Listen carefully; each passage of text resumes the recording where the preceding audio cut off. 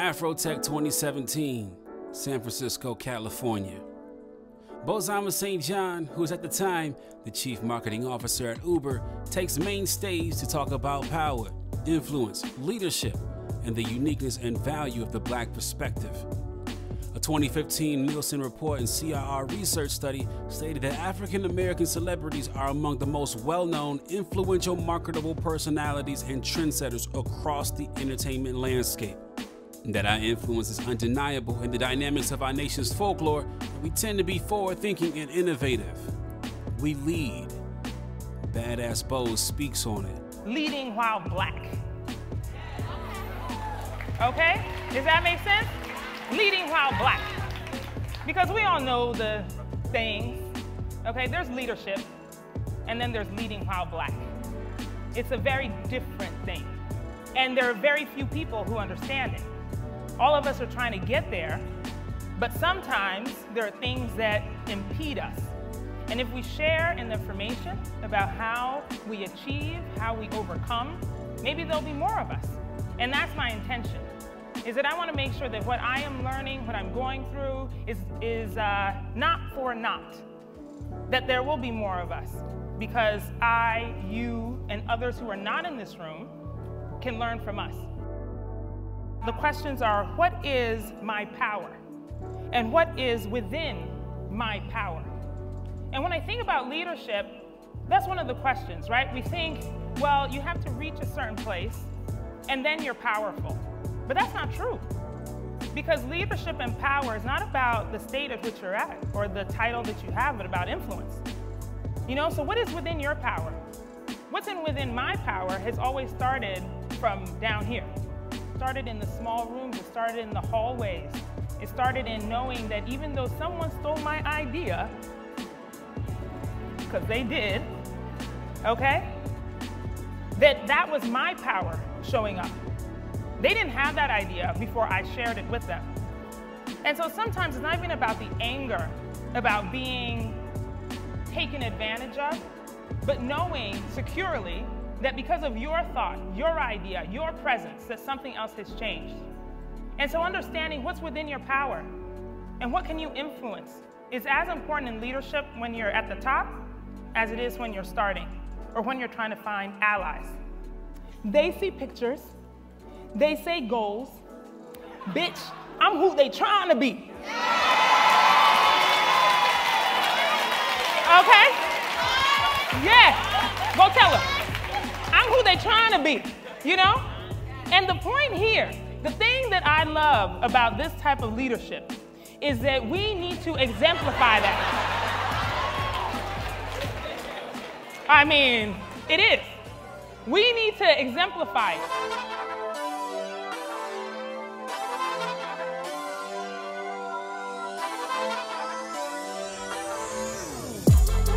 I'm Will Lucas, and this is Black Tech, Green Money. I'm going to introduce you to some of the biggest names, some of the brightest minds, and brilliant ideas. If you're Black and building or simply using tech to secure your bag, this podcast is for you.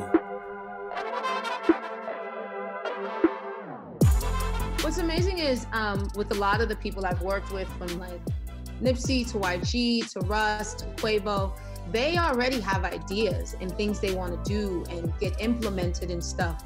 I like to say they're all Picassos. I'm just helping them paint the picture and letting the, honestly, not even helping them paint the picture because they know what it is. It's helping the world see the picture and get their vision. That's Karen Civil, a rock star brand strategist. She first gained national attention when she helped Lil Wayne create the website Weezy Thanks You so he could communicate with his fans while incarcerated. Since, she's gone on to develop her own branding and marketing agency, Always Civil, and wrote a book. Karen has developed online marketing strategies for people like Nipsey Hussle, Quavo, and Hillary Clinton, and serves as a co-host of the complex show Good Looking Out, which helps millennial entrepreneurs get advice from industry experts. I asked Karen about finding market opportunities on the internet, finding lanes that feel genuine so we can get paid to be ourselves. The wonderful thing that I loved about the internet is it gave me the opportunity to connect with people outside of my environment. So here I am, a Haitian American girl.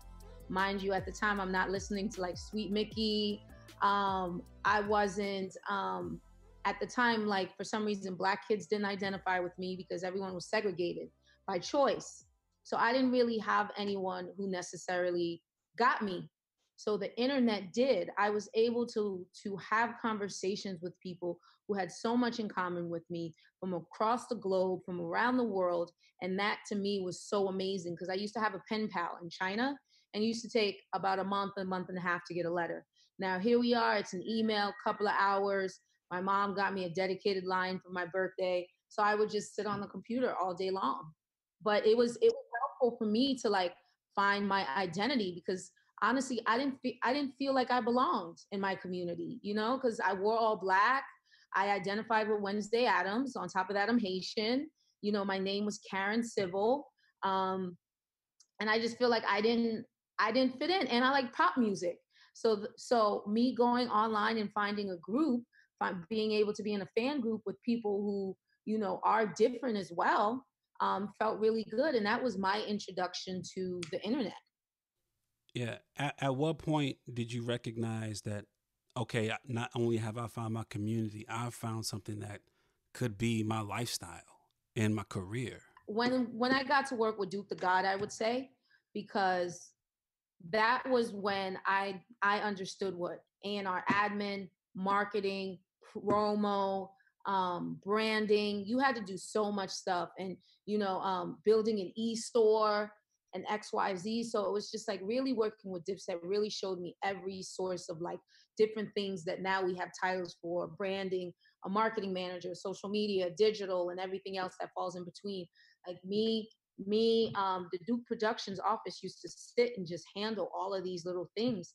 And I feel like that's what really gave me my start into understanding websites, merchandising, building, how you build your brand, your audience, and things of that nature. So I love to talk about like storytelling and the market opportunity that you found. So you're like yours is the marriage of like hip hop and the internet in that way.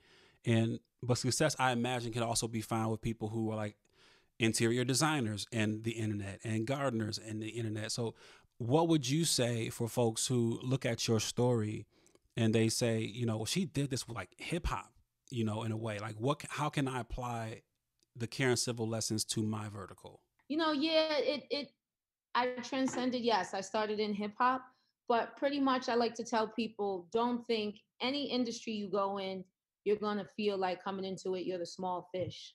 You know, you may feel I am a woman, a Black woman, a young Black woman. And I felt like I had all these targets against me. You're going to be in situations where it's a very male dominated industry, where people want you to be good and not great. So it's not just in hip hop. You're going to find that if you work at Burger King, if you work at the mall, everybody has that employee who does too much or that boss who gets on your nerves and XYZ. It's the same thing in having a career.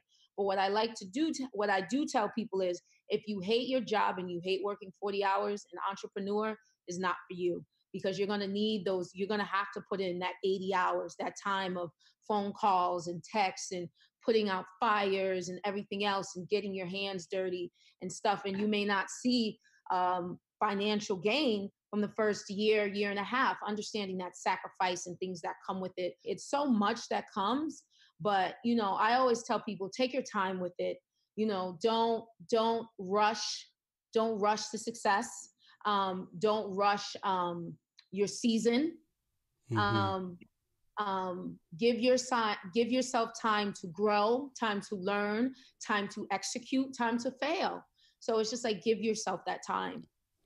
I remember reading this quote, which what you're saying now makes me think about. It said, you know, keep doing great work and eventually somebody will notice. Right. And I'm not saying like you waited for somebody to notice, like you created opportunities, but you have this sentiment that you talk about often, like getting paid to be yourself. And how do you encourage people that there is an opportunity, that you don't have to just go work for somebody else, that you don't have to give away your skill set, but you can be you, and opportunities, there are opportunities there in the community that you serve? It's just all about being authentic. And that was my way of coming into it. I treat my brand as like NASCAR. You know, if you look to your left and to your right, and you're worrying about what they're doing, you're going to crash. So I'm not worrying about what's popular, what may be the trend or whatnot. I'm just authentic to myself and my audience. I never want to push anything, be a product or hold a product, wear a product or XYZ that I know I don't believe in if I wasn't getting a paycheck for it, or something that I would necessarily buy on my own. That's very important. I live by the notion of I'm never stepping over $1 to pick up a nickel. And that's my integrity. That is my time. That is everything in between, because a lot of times, say for instance, brands pay people, okay, I'll give you $1,200 a month for 15 posts or 10 posts.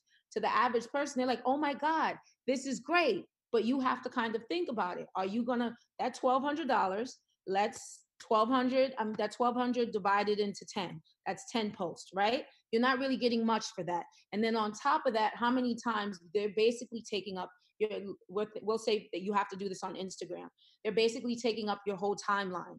So, and then on top of that, they have the rights to the photo. So even after you're done your deal with them, they get to promote and use your face and your likeness for however long. So you have to understand, when you're a brand, you have to be very authentic, know who you're aligning with, who you want to do business with, because every dollar is not a good dollar. I say no more than I say yes, because I know the type of audience I have, and I never want, a younger generation like, oh, well, I see Karen do this, so I saw Karen Civil do this, so I might as well try this myself.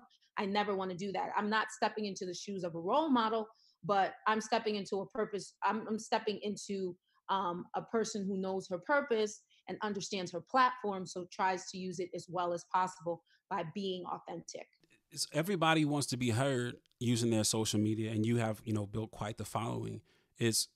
What do you see most people get wrong when they're trying to be, I don't want to say like, I use the word influencer like very loosely, because I mean it to mean people who are influential. And I know that's kind of an oxymoron, but people who actually have impact in their brand vertical. Like, what do you typically see them get wrong about their social media usage? There are people who come in and they're like, okay, you know what I have to do? I have to come in. They will be in, I don't want to use references, but they'll be in the valleys and they're trying to yell at the mountaintops. So they try to create conflict, conversation with people who were there before them that they should be reaching out and asking for guidance. Like, they rather antagonize them, create some sort of conflict and be like, hey, I'm the new guy in town, so let me try to take you out, or whatever the case may be. I've seen so many influencers do that, from going at like a Funkmaster Flex or a Charlemagne, who've been here forever. And it's like, why not respect these guys? And, these are people who paved the way for people of color to have all these opportunities and all these doors open. So why not celebrate it as you're walking into that open door that they helped make happen? But that, I think, is my biggest pet peeve, is when I just see people like, they think it's necessary, like, oh, you know what? I've seen people do it to me. Like, I'm not the biggest, oh, Karen's not really, she screams girl boss and she's far from it. I'm like, first of all, I don't scream girl boss. That's Sophia. That's a different brand. I scream live civil, because at the end of the day, I'm living civil. That means I'm living me. Duh. So you have those type of moments, but it's just people who just want to come into the game and they think the first thing they got to do is try to take out the king. It's like, you got time. You got time, especially when you're like a court gesture. Like, you got time. You're never going to touch the king.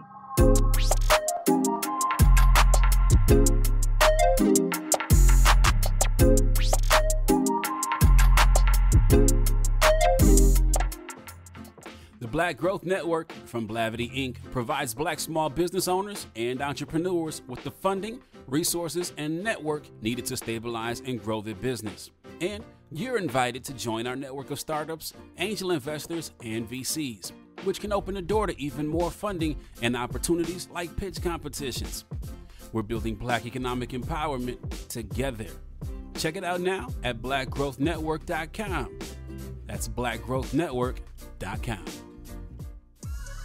If you aren't subscribed to the Afrotech newsletter, are you really about that life? All the exclusive content and subscriber-only promotions can only be secured by becoming an Afrotech Insider. Join for free now at join.afrotech.com. Karen taught artists like Pusha T and the Clips, Cameron, Jim Jones, and YG how to build profitable e-commerce platforms, which allowed them to capitalize on their public personas, a skill she developed in the trenches, being an early adopter and strategist in an industry where the traditional strategists run game from the same old playbook. This is her lane, and she's adamant that whatever your lane is, no matter how niche, you can find an audience. You're seeing millionaires at the age of 10 who are doing, toy reviews and XYZ. Like, my nephew is big on TikTok right now. He has his own platform and his own following, and he's at like 400,000. So it's just like, for the common person, people used to think, oh my gosh, your nephew's like a little dark and weird, but they love and eat it up over there. So he found a space and a world for him. And I'm glad that the internet gives people that option of seeing life outside of their environment for their community. That's good. So I had this conversation with Charlemagne about our technical consumption of software. Think of the Instagrams, the Twitters, and the et cetera, and particularly Black folks and the impact we have on the success of these things. And he's like, it's one thing to be the influencer on it, but it's another thing to be building it. And so I would love to have your perspective on the Black opportunity in this industry of technology, and using our perspectives, using our backgrounds and our views on the world, using the culture. What do you think of the opportunity is for Black folks to be able to capitalize on not just being the influencer, but being the one who creates the platform? There are people out here who are creating it. I don't know if everyone's paying attention to them. Ryan Leslie has been doing this for a very long time with the app that he set up. He's the one who helped Nipsey figure out the Proud to Pay. Nipsey created that. And he is the first person, he's the first store ever to be the smart store. There is Idris Sendu, who I'm not sure if you're familiar with him? Yes, very, very, okay, yes. Cool. So there's so you see now with it's not Charlemagne. Radios? Chameleonaire. Yeah, Chameleonaire. There we go. Yeah. Like Chameleonaire, there's so many people out right now who are in the coding space. Well, in our community, you are in a coding space, technology space, making things happen. And I love the fact from Black Girls Code and things of that nature that we are now in these places of position. We're growing, being seen, and it's great to be an influencer on the platform.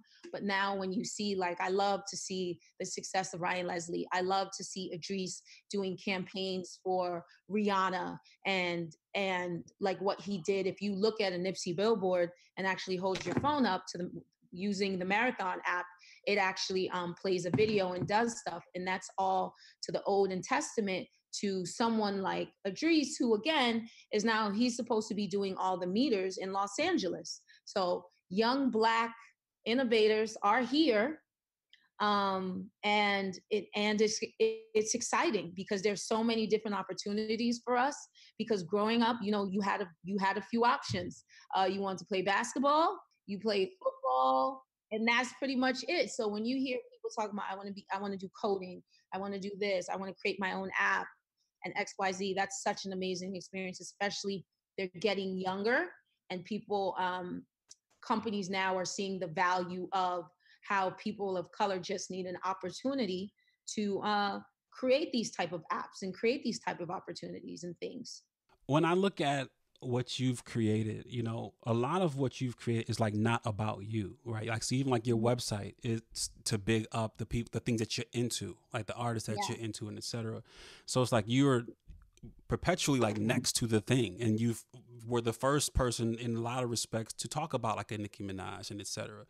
And so I remember I was reading an article and it talked about like you were like the Oprah of this thing. And so when I think about Oprah, I think about Oprah's Oprah because she had Tom Cruise on her couch. She was Oprah because she had Maya Angelou, as a friend. And so when I look at Civil TV and the blog, the Always Civil, and, the Good Looking Out and all the things that you're doing, how do you navigate, how do you think about your brand? Like when you look at the grand vision of what I'm building, the Karen Civil, what is it that you're building in your mind? I'm creating something that is of purpose. And it started with me being the root. And after I am no longer here, I am the root. The tree has grown. And from it, you have your branches and your leaves that will continue to survive and thrive, and people can continue to learn and pick from. So, for a very long time, I equated success with monetary value. And then once you hit that mark in your account and you're still unhappy and you're realizing this is not where you want to be, so my biggest thing now is creating, leaving the world a better place than arriving in it. Doing what I can to help the next generation of people who I didn't have that person to give me that, like, hey, Karen, it's cool that you want to be on the internet, or you want to do this or XYZ, to champion me or to make me feel good, or to make me feel like I can start the race at the same time as my white male counterparts. So that's my goal now. Is I love my marketing and my branding, but my philanthropy has really been taken off, and it's really such a big part of who I am. And I'm all for just a girl who is living in purpose. The things that I love to bring it to people, and from the essentials to philanthropy to business to branding. And it's just all about just being the best to you.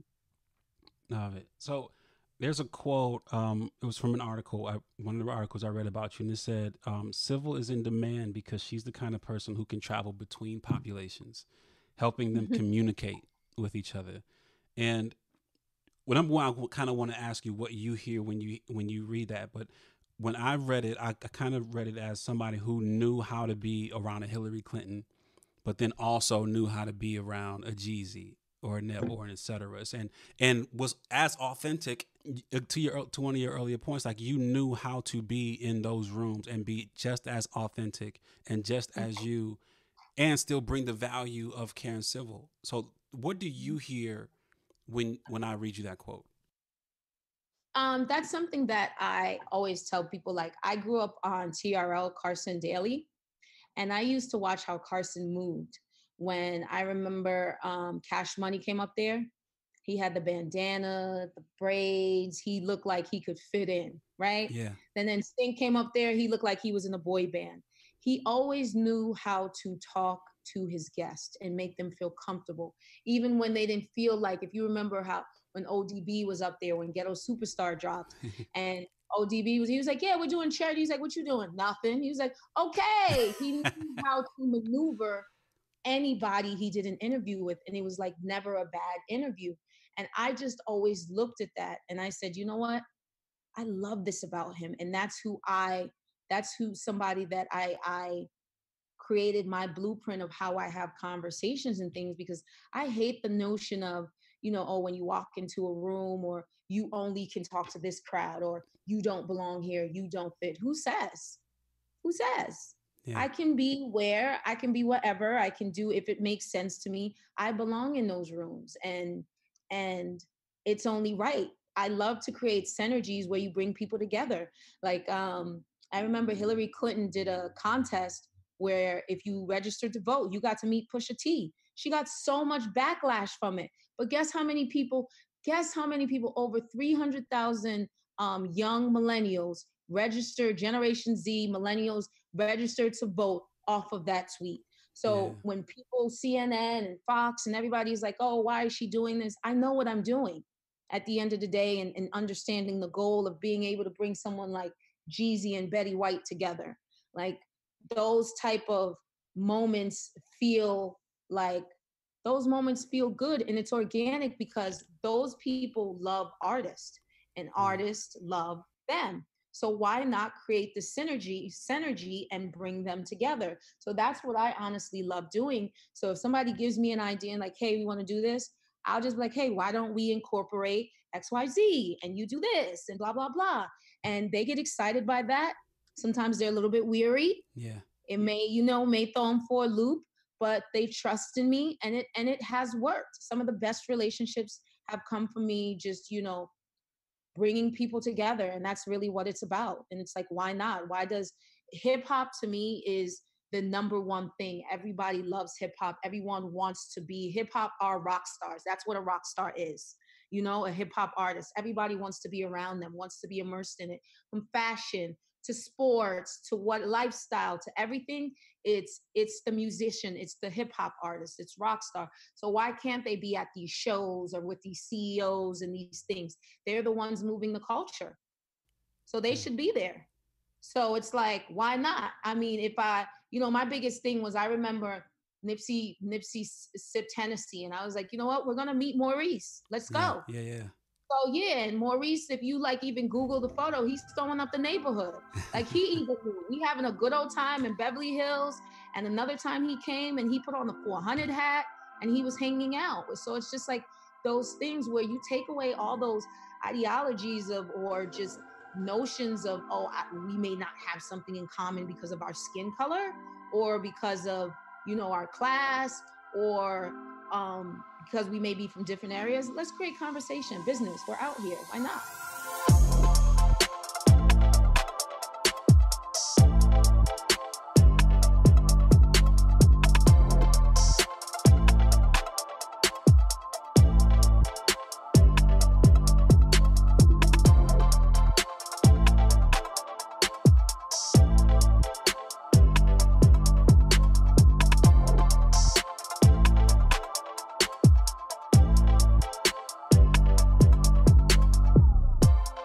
Black Tech Green Money is a production of Blavity Afrotech and is produced by Morgan DeBarn and Will Lucas, with additional production support by Love Beach, Stephanie Ogbogu, and Raven Irabor. Special thank you to Micah Davis, Sankara Savanyan, like the wine, and yes, that's his real name, and Karika Green. Learn more about Care and Civil and other tech disruptors and innovators at afrotech.com. Go get your money. Peace and love.